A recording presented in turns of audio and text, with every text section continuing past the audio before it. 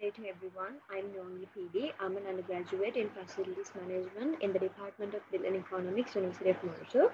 Today I came here to present the findings of my research which I conducted on the topic Enhancing the Psychological Well-being of Office Employees in Sri Lanka, a guideline for office workplace design. Uh, so this is the outline of my presentation today. And after I selected my research topic, I conducted a thorough background study for my research. The basic intention of conducting a background study for my research was to develop working definitions for the key terms of my research.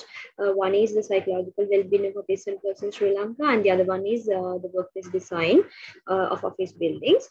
So basically, other than the development of the working definitions for the two key terms, I wanted to identify the factors in an office workplace which influence the psychological well-being of office employees. As you can see in the slide, through the background study, I could identify numerous factors which influence the psychological well-being of office employees. And also, I identified that workplace design of office buildings as a key factor which impacts the psychological well-being of office employees. After that, I wanted to develop the research problem. Basically, I could identify using the literature sources and available statistics that the psychological well-being of office employees in Sri Lanka is in a critical situation where a high percentage of the office workforce in Sri Lanka were identified to suffer from work-related stress and mental stress. But it was identified that in Sri Lanka, very little attention is paid for the improvement of the psychological well-being of office employees through office workplace design. And this was basically because of the invalid shared assumption in the society that an office is a very safe and healthy workplace when compared to a construction site or maybe a factory building. And also it was identified that very little number of researchers were available addressing the psychological well-being of office employees related to the office workplace design in Sri Lanka. Therefore, I developed my research problem as how could the psychological well-being of office employees be enhanced through workplace design in office buildings in Sri Lanka. So the main aim of my research was to develop a guideline for a workplace design of office buildings in Sri Lanka in order to enhance the psychological well-being of office employees. So the achievement of this aim was through the achievement of these four objectives listed in this slide. After that, I conducted a thorough literature research review after referring the literature sources in Sri Lanka as well as in other foreign countries. So basically, I identified two main categories of factors in office design which influence psychological well-being of office employees, and one category of factors was office layout. So this basically discusses the physical arrangement, and two main layouts were identified as open plan office layout and the cellular office layout. So open plan office layout was identified as the upcoming trend in office design in Sri Lanka. So the scope of the research was limited to open plan office layouts only. And other than that, I identified 7 office comfort factors which influence the psychological well-being of office employees. There were noise, privacy, lighting, thermal comfort, indoor air quality, colors, plants, and natural elements. So other than that, during my literature review, I identified the main positive and negative impacts created by these office comfort factors in an open plan office layout on the psychological well-being of office employees, and also the strategies that can be used in open plan office design in order to enhance the psychological well-being of office employees through the improvement of these office comfort factors. So this is the research methodology which I followed in conducting my research. So this was based on the qualitative research approach, and I used the case study strategy, and I used semi-structured interviews as the main data collection technique, and also the data analysis was conducted through manual content analysis method. So this is about the data collection. So basically, I wanted to conduct semi-structured interviews with 5 employees who are working in this open plan office layout in offices, and 2 management representatives who are involved in open plan office design in these 2 selected cases.